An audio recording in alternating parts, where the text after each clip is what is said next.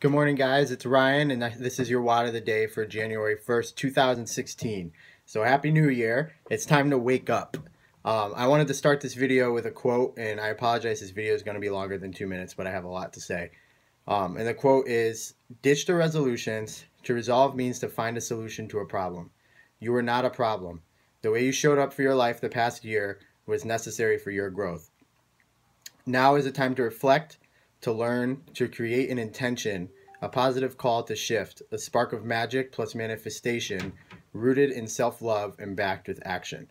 So, honestly, guys, it's time to wake up. I know, me included, a lot of us we struggled. Whatever, the fall, the winter, it's a hard season, and a lot of us struggled, me included, and made a lot of excuses and just kind of didn't try as hard as we know we could have, and just honestly kind of waited for it to happen.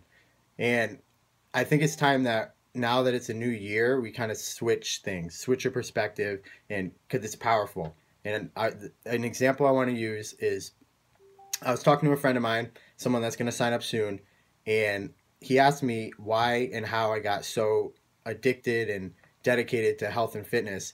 And I had to think about it, and I realized it went as far back as 5 years ago when I was overweight, 30 pounds overweight, and I couldn't lose it.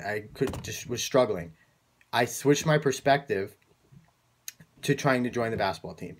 I had gotten cut every single year, and I wanted to make the team. I stopped worrying about losing weight and started focusing on getting better at basketball. And what happened as a result was that I got better at basketball, I lost 30 pounds, and I made the basketball team.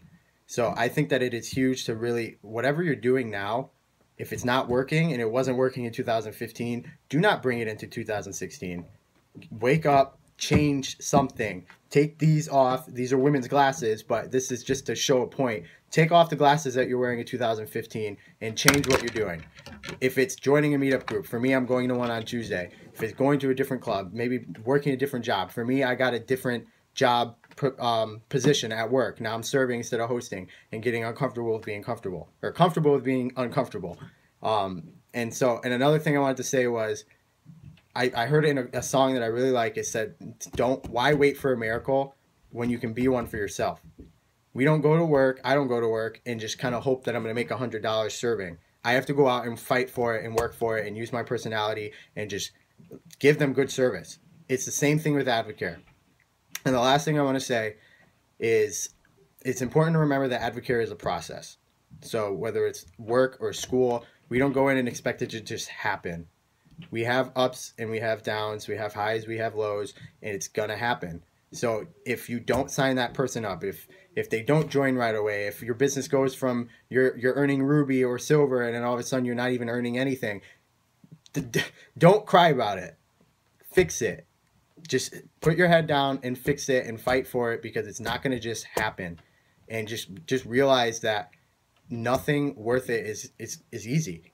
So you just really have to really fight for it, put your head down, and just remember why you're doing this, and just realize that it is a process and that it's going to happen over time and it's going to grow over time, and just put your head down, like I said, and change your perspective, change something, because it's a new year and it's time for all of us to wake up and do it.